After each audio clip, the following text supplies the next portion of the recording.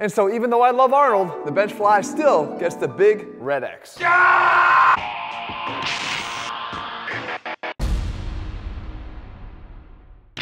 What's up guys, Jeff Cavalier, ATHLEAN-X.com. So what you see behind me is a bunch of different chest exercises, likely that you recognize because you're either doing them right now or you've done them in the past. However, today I'm going to rank them from the worst to the best so that you can be sure that you're only focusing on the ones that give you the gains that you're after. So by the time this video is over, you're going to want to keep some of these and others that you're going to want to kind of just throw away. So that being said, let's start ranking them one by one. All right, so as we work our way from the bottom up, it's important to point out that the exercises are placed into these categories for a reason. There are some criteria that goes into selecting where an exercise will fall. For instance, we want to make sure this is an exercise that can actually deliver results, right? We don't want it to be something that is insufficient in being able to challenge you and to cause growth. We also want to select exercises or favor those that are multidimensional. They are good for building muscle, but they're also capable of delivering good strength gains. We're going to favor those. We also have some exercises that are just downright dumb. We'll get to those too. And then we have the exercises that kind of invite injury risk. And that's something we want to avoid, especially if we have better, safer options. And that's why we start at the bottom of the list right here with the bench fly. Now look, I understand that Arnold loved this exercise, but just because he loved the fly and I love Arnold doesn't mean that I have to love the fly. Not because I want to dislike the exercise, but more so that my physical therapy background tells me that there's reasons to dislike it. When you perform it on a bench in this unsupported way with no safety net, you increase the risk of damage to the anterior shoulder capsule. That is something that you don't want to damage ever because it's very hard to repair and restore normal mechanics after that happens. Not to mention an increased risk of pec tear that happens because of the extreme positioning of your arms during this exercise. Again, all of this negated most of all by the fact that there are better alternatives to this that I will cover for you later on down this list. The fact is, for all these reasons, guys, I have to put the big red X first and foremost through the bench fly. All right, so next up in the category of worst is one that might actually come as a surprise to you because you know how often I like to train on my feet if at all possible, but it's the standing cable press. And the issue with the standing cable press is it provides more of a challenge to your core than the muscles you're actually trying to build. And just getting into this position here with any type of heavy weight is going to make my abs work much harder to make sure that I don't fall backwards when I'm doing the movement. And even if I do this out of a split stance where I'm leaning my weight forward, it's still not optimal if I'm going to press the weight that's necessary to cause that overload and growth that we're looking for. For all these reasons, guys, the standing cable press is just not the best press to do when you're looking for gains in your chest.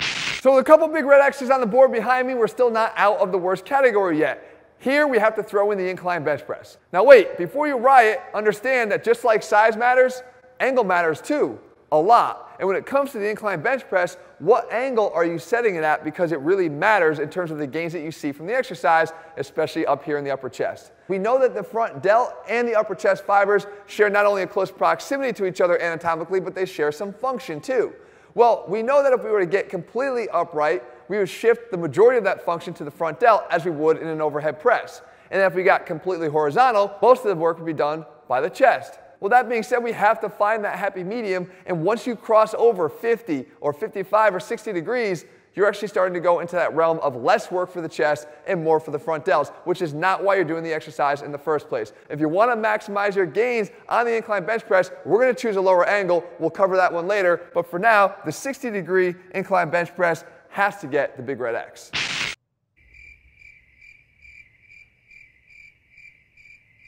No, time hasn't made it any better.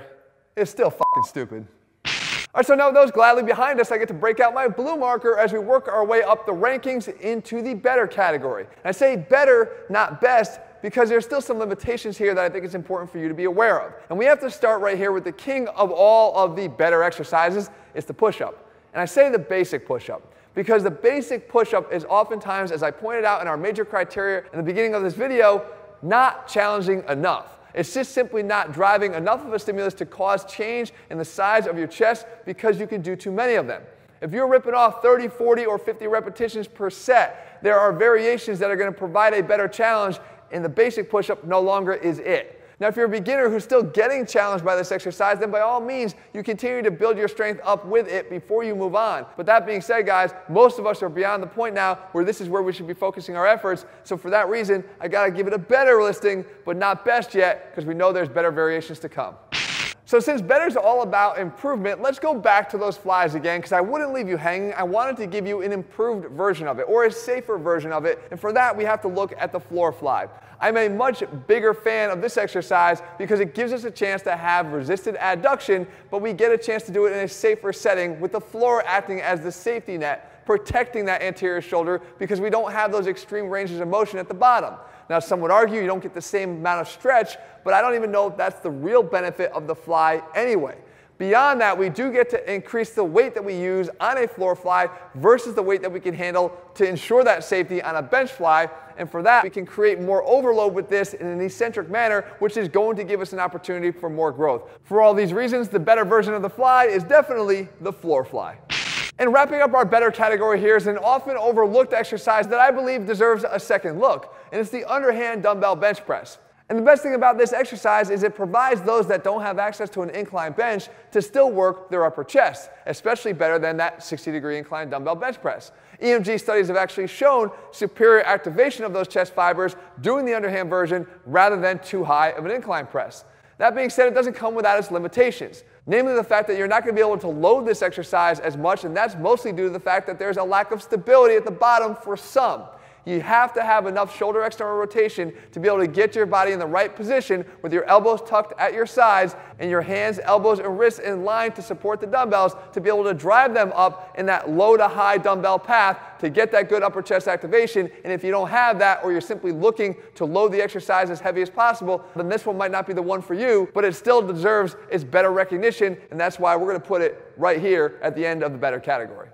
And now we continue our way up the chart from the worst to the best chest exercises, and we land here squarely in the even better still category, meaning better than what we just did, but not quite in the almost best yet. But I have to start here with that variation of the push-up that I promised you before. This is called the twisting push-up.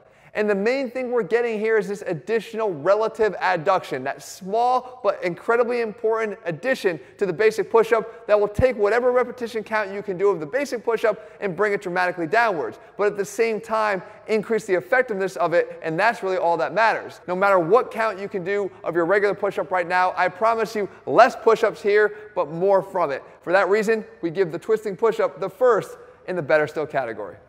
And speaking of adduction, our next exercise in our even better still category is one that focuses on that adduction function of the chest better than the things we've showed you already, including even the floor fly, and it's the cable crossover.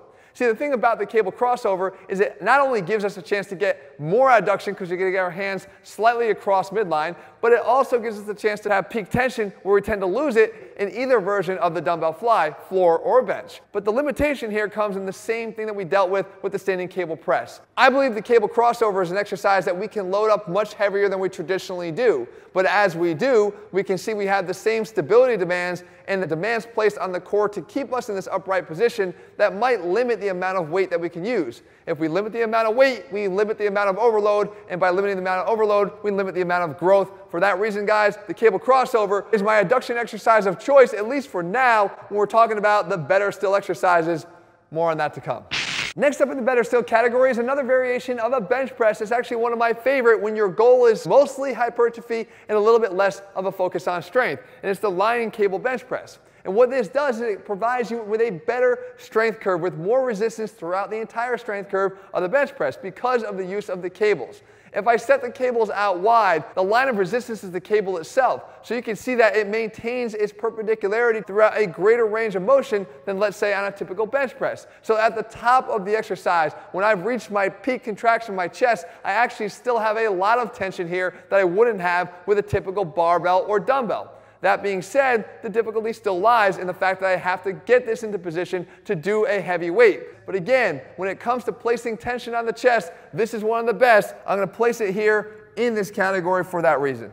And concluding our better still category is one of those chest exercises that people sometimes don't even realize works the chest, and it's the dumbbell upper chest pullover.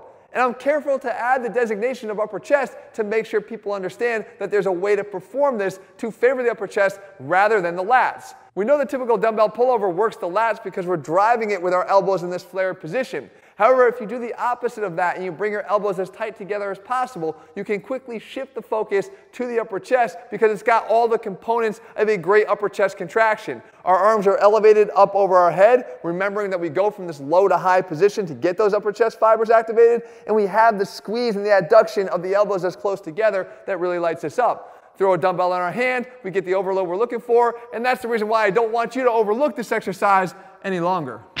And so with some top contenders left on the board, we move into our almost best category, and I get to break out my green marker, and we start right here with the dip. And for me, the dip is the best version of a push-up. If you think about it, the dip is essentially a suspended push-up, especially if you angle your body more forward to favor the chest rather than staying upright and favoring your triceps. That being said, the opportunity here to load this exercise is going to be much easier than we have in a push-up. I can strap a weight around my waist and do a weighted dip and continue to provide the progressive overload we need to drive both the strength and the size gains that this exercise provides. Not to mention, I could do a couple other unique things like adding a small twist, which would be similar to the twisting push-up to get just that little bit of extra adduction, which will bring that rep count down, but bring the effectiveness of the exercise up. For all these reasons, the dip is going to get my first in the almost best category, and it belongs there. All right, so if you haven't caught on by now, you know that I like adduction, and we want to try to get into the chest exercises we perform if we want to see the best gains from it. And that's why I got to go back to it once again with my best option here. This is the heavy one-arm crossover. And how is this different from the crossover? Well, in a very important way. Number one, much more stability. Instead of having to move both arms at one time, which let's say you have 80 pounds in each hand, you're not going to be able to stabilize the total 160 as well as you can the 80 one arm at a time, which is going to eliminate those balance limitations and allow your core to take a back seat to the muscle you're actually trying to build. And what I like to do here, as I mentioned, is go heavy because you have the opportunity to do that. Stop doing this exercise as a 30 rep burnout at the end of your chest workout. Instead, prioritize it as one of those great ways to get adduction, and not just adduction, but full adduction across midline, better than in any other exercise we performed so far. This is going to be my adduction exercise of choice for those reasons, and it's going to belong firmly up here at the top in my almost best category. And concluding now our almost best category and giving those that are still hyperventilating after looking at the thumbnail a reason to breathe easy, we have the incline bench press up here at the top. The reason though is we're putting it at that 30 to 45 degree angle, not the steeper angle that we talked about before. Because as I said, the angle matters. It's been found that the perfect angle to engage the upper chest without over-activating the front delts is going to be this 30 to 45 degree angle. Now, whether or not your bench goes to this specific degree doesn't really matter. Just try to go on the shallower side versus steeper when it's the upper chest fibers that you're looking to really engage, and it's the chest that you're trying to grow rather than your shoulders. This is my choice right here firmly at the top. And so with any list ranking the best chest exercises from worst to first, there can only be one first, there can only be one best. It's the one that's been staring at you the whole time right here, dead smack in the middle, the barbell or the dumbbell bench press. And I'm giving you the option. Why? Because I just want to make sure that you're doing one of them. And the reason why we put this at the top of this list is because it gives us the best opportunity to do the one thing that we know can continue to drive both strength and hypertrophy, and that is overload this movement. The barbell or the dumbbell bench is something you can easily continue to up the weight on, which is going to continue to progressively keep those gains coming. Now look, the choice between the two exercises is going to be up to you. Some may find the dumbbells are going to give you a little bit more adduction at the top because you can move your hands closer towards each other, and others are going to find that it's a little bit easier on the shoulders to do the dumbbells versus the barbells. Others who are looking to just prioritize strength are likely going to choose the barbell variation because it gives you that extra 20% bump in your total. The fact is, this gets the top spot when we're looking at the best chest exercises for strength, size, and growth of your chest. Or wait, maybe not. And so since the goal of this video is to give you the best possible information I could, you're going to have to allow me to bend the rules just a little bit. You see, because the best chest exercise is actually not a chest exercise at all. It's a combination of exercises from the bench press down into that heavy one-arm crossover, realizing that you're going to get that all-important adduction, the only missing element from the barbell or dumbbell bench press to create the perfect complement and take the best exercise and make it the greatest of all time.